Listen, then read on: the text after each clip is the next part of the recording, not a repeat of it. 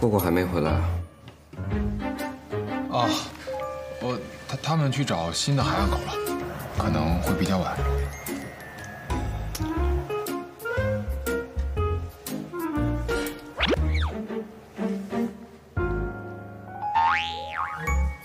哎，王萌，你去给我买点棒棒糖去呗。哎，要什么口味的？哎，什么都行，你快去，快去，快去！哎，段飞哥，你是不是又脑袋疼了？没事。真的没事吗？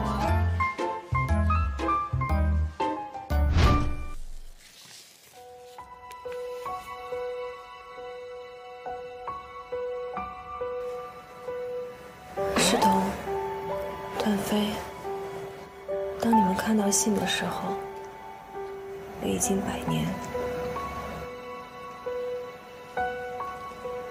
关于我和段宏的事情，很想让他随着我们一起埋藏在地下，但又担心段飞无法放下心里的负担。也罢，就告诉你们吧。我和段宏年轻的时候，退伍之后，来到天海市，想干出一番大事业。经历了不少苦难之后，终于建立了红鼎集团。我一心想让集团发展壮大，不理世事。突然有一天，段宏告诉我，他发现天海市有一些犯罪分子逍遥法外。军人的习惯让他想净化天海的环境，我不同意，认为眼下发展红鼎集团才是最重要的。段宏继续调查，触动了犯罪分子的利益，被他们残忍地杀了。我得知消息的时候已经太晚，只能把段飞也救出来。又担心犯罪分子们得知段飞没死，只好把段飞送到老混蛋那里。对于段宏的死，我有巨大的责任，让我遗憾终生。之后，我去调查段宏遇害的事情，发现此事似乎与天浪集团有关，于是假借生意合作的名义与他们接触。与魏天浪接触一段时间以后，好像魏天浪没有什么心机，头脑简单，于是想继续深入调查。魏天浪却突然看穿了我的意图，开始处处防备，并有意无意拿世彤的安全威胁我。我深知魏天浪背后还有人操控，敌在暗，我在明。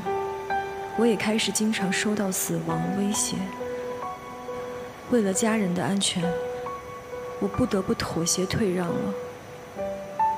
我一辈子都欠着段家的，无法还清了。段飞，凶手一方的实力实在是深不可测，我不想让你参与到父辈的仇恨之中。我只想让你和世彤安安全全地度过一辈子，请你完成一个逝者的心愿吧，别再查下去了。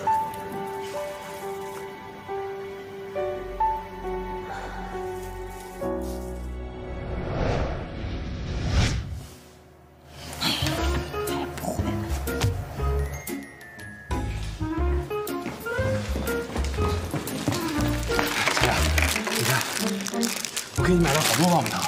你怎么才回来呀？我不知道你想吃什么口味的，所以我去了很远的超市。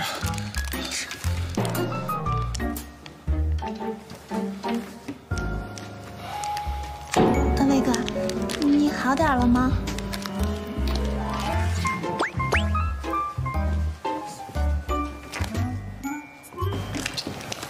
小雅，你给王梦送几个？他跑这么远的路，买回来的呢？不要，他晚了那么久。他不是对你好吗？他以为你想吃棒棒糖，才买回来的。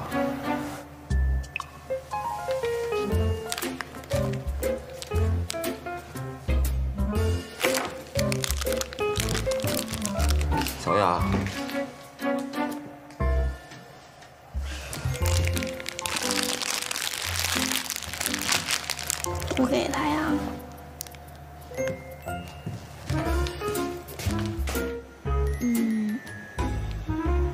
对不起啊，我刚刚态度不好，这些都给你，你吃吧。好吃吧？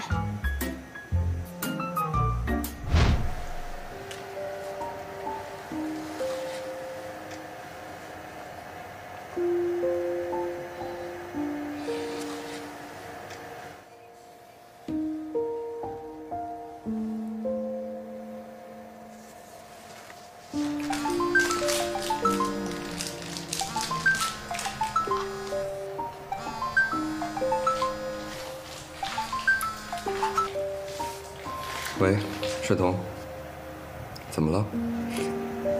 家里有一封爸爸留下来的信，一定要让你亲自读一下。好的。